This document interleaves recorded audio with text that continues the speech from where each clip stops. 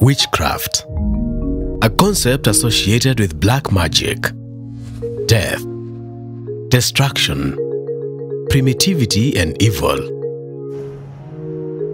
But with more Africans now than ever going back to their roots, the conversation on the demonized subject is taking a rather unexpected turn.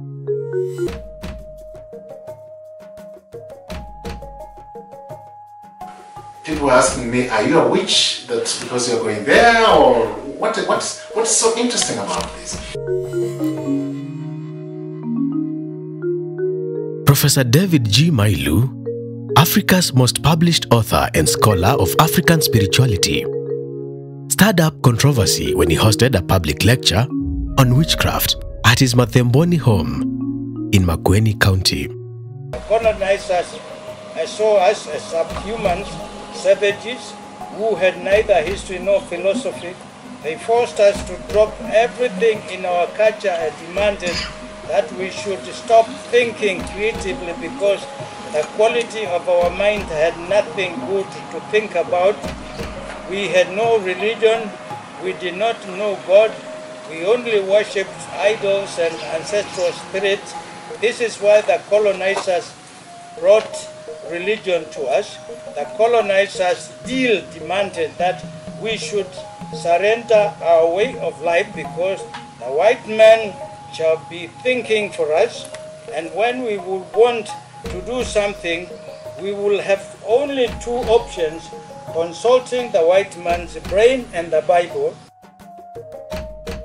When we hear the word witchcraft, which has been thrown around so many times, and then you are called a witch, and there has been a confusion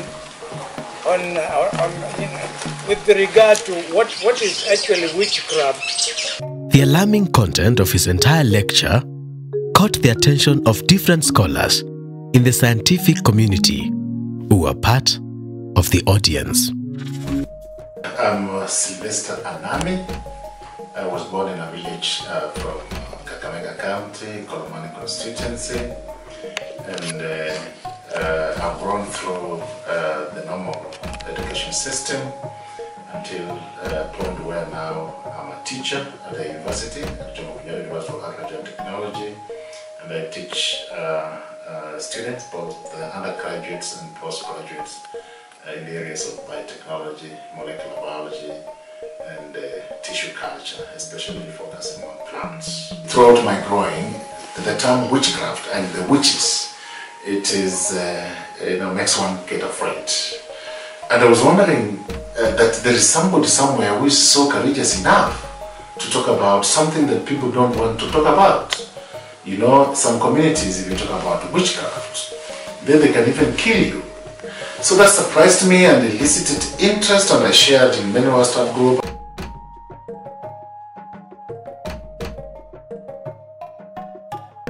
In attendance as well was Dr. Wangari, who is a perfect embodiment of the coexistence between African spirituality and modern science. My name is Wangari. I am an African feminist. I am a healer. I am a clinical psychologist. I am an Afrofuturist. I'm also an Afro-optimist. I first encountered Africanism gradually from stories, especially from my grandmother. A lot of her stories were centered around what we need to do if we are sick. And she was talking about plants, and she was talking about parts of animals that she would slaughter and give, and she would talk about these things just in passing. I never thought much about those things. Growing up mostly in Nairobi and only visiting my grandparents from time to time for a couple of days and then going back to Nairobi. Then Towards my young adulthood years, I got engrossed in some works in the library, just naturally gravitating to some Pan-Africanist works. Been very, very fascinated by the works of Ngugi wa Thiong'o, or one of the most renowned Africanists still alive and strong. And then obviously got this invitation to Prof. Maillu's lecture, and I thought this was very interesting because there's a lot of knowledge that's subjugated, it seems to be forgotten, and I am all about getting that which is more peripheral to be more central. That's what I do. So science, what we call science, has two sides. There is the physical one, the one we know, which falls under under physics or empiricism, and the other one which falls under metaphysics. What we don't know, how that happened, how that works, and but now the real science, as we say, to take science without the metaphysics, you only link yourself to one. You have lost a lot. Now, what happens? Communities like Africans and the others, primitive people who live in natural courses and the others, tend to develop a lot of knowledge in metaphysics. And metaphysics is that very strange thing, like this woman who actually 150 years ago saw things which are happening today, and then they happened. What is going on in her mind? What is she using to be able to see far away? Now, in African terms, dreams are very important. When you touch on that, nearly every home in Africa, or all homes, talk about them, because there are people who actually have definite dreams. They come true. Revealed in the lecture was that behind most of what we shun and fear among African people is a powerful force that can be used for either good or evil. Now, this is not the only plant. We have so many plants around here. Now, this plant here is coming out from my mind here. This one here, it treats very many diseases, but usually it's very popular to women when they want to do some abortion. It's very dangerous. They use it for getting, through abortion. They use it for that. It's used for many purposes. So the plants we are talking about have the habit of producing very powerful properties. Melanin is a substance that makes us who we are.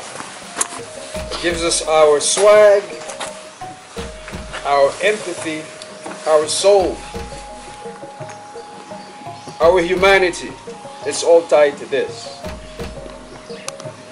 And one thing you got to realize, melanin is such a commodity these days. There's a certain armed forces that right now they're developing weaponry that utilizes melanin. The word voodoo was first used in Latin America, and voodoo simply means spirits, good spirits, bad spirits. In Islam, we talk about genie. Genie is a word you'll find in the Quran. Genie is not necessarily a bad word. Genie just means spirits. The same Arabic version is in Swahili, so Swahili speakers know when we say genie what we are talking about. You can say tunataka tumlaze mwenzetu mahali pema peponi. What is pepo? What is pepo? So if you think about the roots of some words like voodoo or genie or pepo, we're talking about now the metaphysical existence. And so one of the things that I've been maybe a creation of the Western world is this idea that we do not seem to respect our own prophets, our own diviners, our own Africanists, our own spiritual leaders. We seem to kind of over-elevate the other prophets that we know are official prophets, for example, from other religions.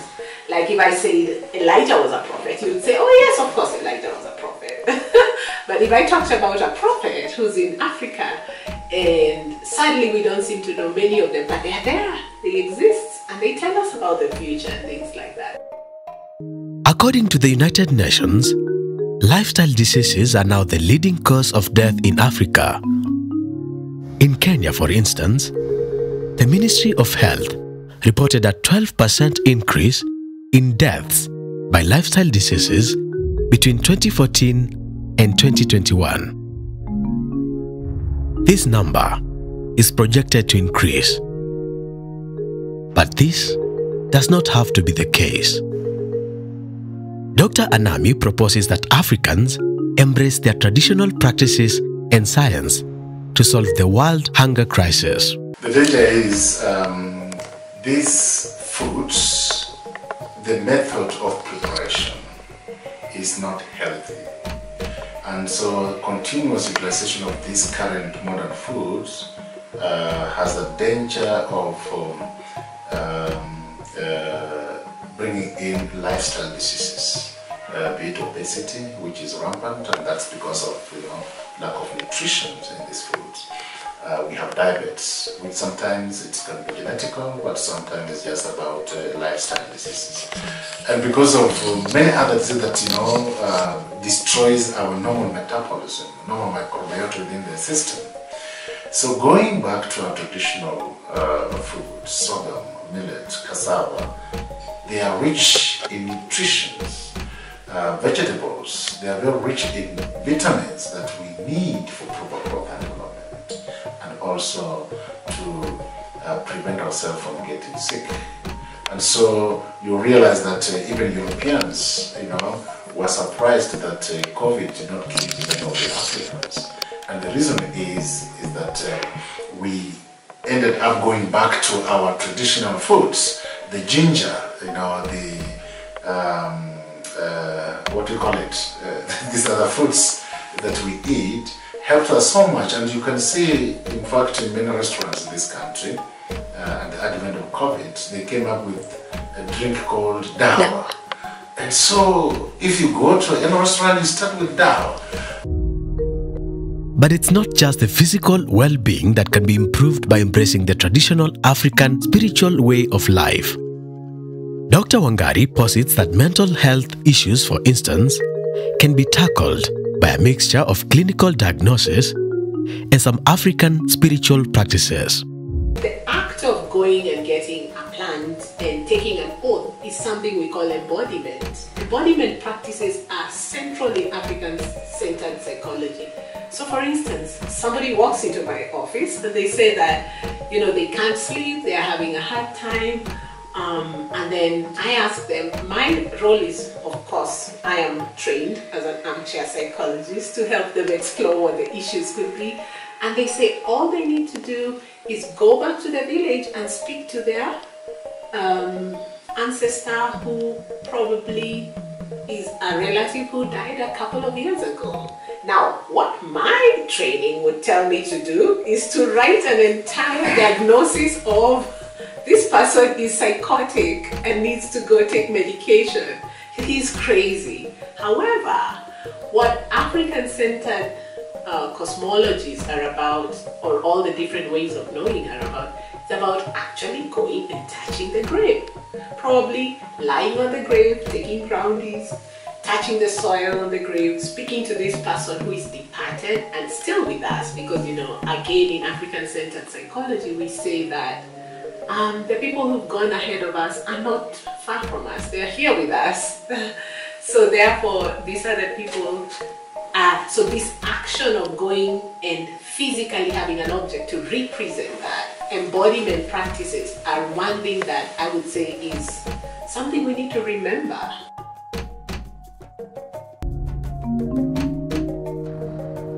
knowledge on how to control the forces of nature has existed in Africa for as long as 1 million years. And it's on the verge of extinction if not embraced, taught, and preserved. So in Africa, in traditional Africa, we have diviners completely, and diviners have nothing to do with witchcraft. And they are related to spiritual things, and actually some of them, my own, I come from a divine line. My own sister, who died about 5 years ago, was a diviner. She never went to school, and she practiced whatever else she did. She was a diviner and a healer, and the healing the process was this. This is not the healer who would keep materials for healing or the stuff here and there. No. The kind of healing she did was, this is the spiritual one, and she was very popular. If she was invited to a family somewhere to heal somebody, she would go and look at the person, and only within that period, she is shown. Now this is where it becomes very difficult. What herbal medicine should be used to treat that person. Then from there, I don't know whether she had to sleep or what, but then the subject is that she was shown, and then she would say, go and bring that, and bring that, and bring that, and that, put them together, do this and that, and then you give the person, and she healed very many people. But with the majority of the African population deeply indulged in the practice of foreign religions, ways of life, and practices, the challenge is for the younger generations to research on and go back to the African spiritual way of life. I would ask young people to be fascinated. Why is it that Prof. Maillu kept talking about, Africans being experts of the human body? That whole idea of embodiment and the entire field of knowledge around what do we need to do as people to be whole. A lot of traditional societies had structures and also had systems to take care of each other. For instance, alcohol was not served randomly. It was only for old people. I don't know if you know that. And there were old men sitting around a single pot with straws. And the straws were made actually of some flexible stick that had already, a pin inside, and so they would be pulling these straws together. In a sense, if you think about all of that, it's natural to take care of each other in that setting. And so you didn't have a lot of cases of addiction, for instance, because then you would have older people who are just, and if one person, for instance, maybe got drunk and had bad behavior in public, then they would be fined with a goat, for example. So that's very different from what's going on right now. This word we are talking about, witchcraft, if we don't embrace that subject fully, because this is part and parcel of the African culture, because witchcraft is hidden knowledge, and hidden knowledge is divided in so many areas. There is that and that one. Then we are lost. If we hear what the churches are saying, do not follow that. This is devilish. This is that. Then we are destroyed.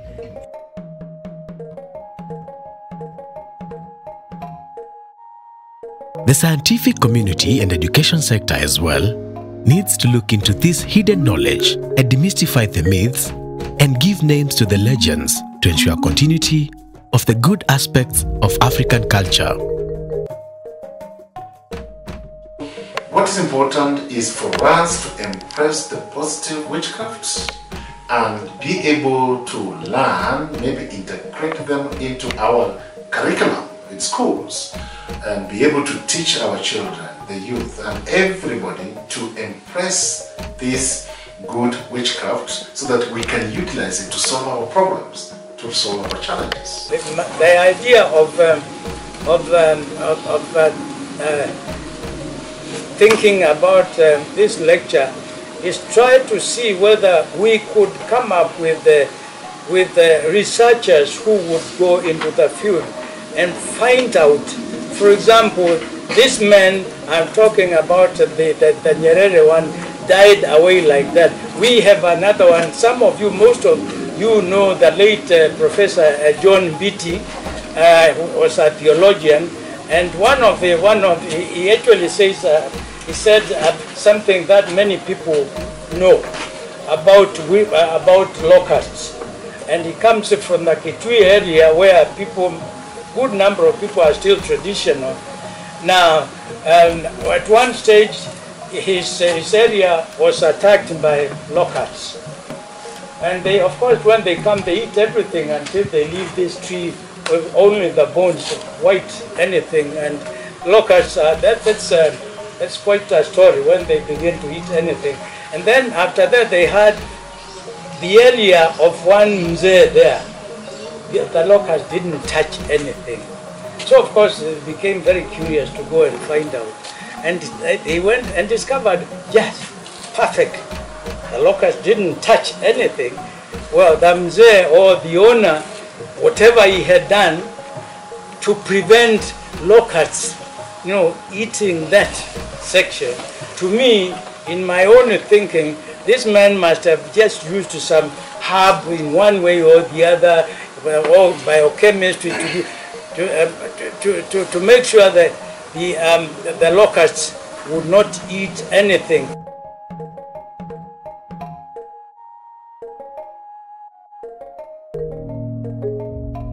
Professor David G. Maillu's Mathemboni home is one of those places in Africa which are acting as a modern preservation of the nearly extinct practices of African spirituality.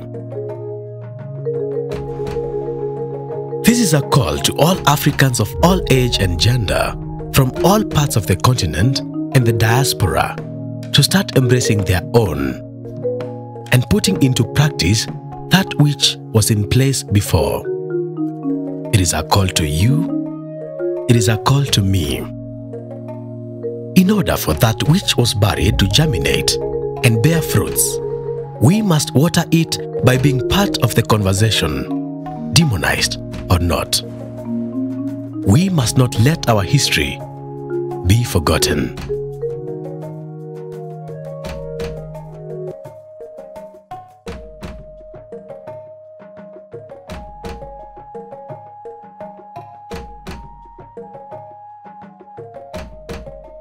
So when we were young children, for example, we could come together, and there is what we call the finger millet.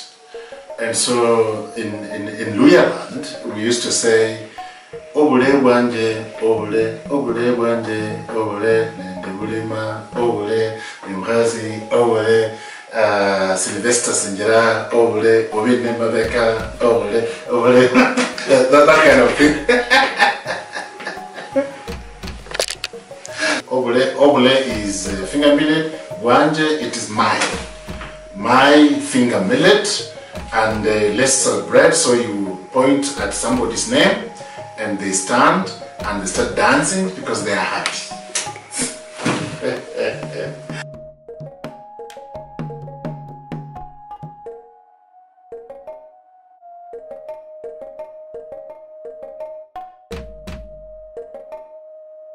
I think there's an intergenerational dialogue that's missing, especially around aspects to do with difficult life questions. When we have faced tragedy as a people, what did we ever do to, come together and to heal, for instance? And then I think the other intergenerational dialogues that seem to be completely missing is basically herbal medicine and what we need to do to be whole and balanced and complete. Majority of witches tend to use herbal medicine to effect their goals. And I thought probably that this herbal medicine may actually be containing something that we just don't know. So when I actually went to attend and realized that witchcraft is hidden knowledge, then that opened the whole world for me. That it's knowledge that we need to gain in order to help community prosper. And so I was surprised at the very beginning, and then at the end I was encouraged, and I was really full of or enriched with knowledge that we can be able to link science, research, and traditional medicine, which in my opinion is now witchcraft, because they use herbal medicine to be able to use it for the good of the people. The Kamba people who are actually accused of being witches, because they think nearly every Kamba man is a witch, they have one very interesting thing which is happening now. In fact, unfortunately, one of the people who to attend this place has not come. A real one who actually knows exactly what I'm talking about on this. Now, this is somebody who had, I wanted him to be here. His father had a very big sugarcane plantation from here to there, and at one stage, when the man got married, the father came and subdivided and said, "This is your part. This is my part." And then immediately this man discovered something. As soon as he got this, thieves were interested in coming and harvesting sugarcane from there, but they didn't touch the father's one. Now, the beauty about African traditional religion is you know these things. You don't have to go and acquire a belief from outside you. They're just things that are known. So the difference between a belief and knowledge, knowledge which seems just to be here around you. So the aspects of what we're doing is just to discover, to just elicit what's already there and uncover it. It's already there. You don't have to go importing a belief out of anywhere outside of you.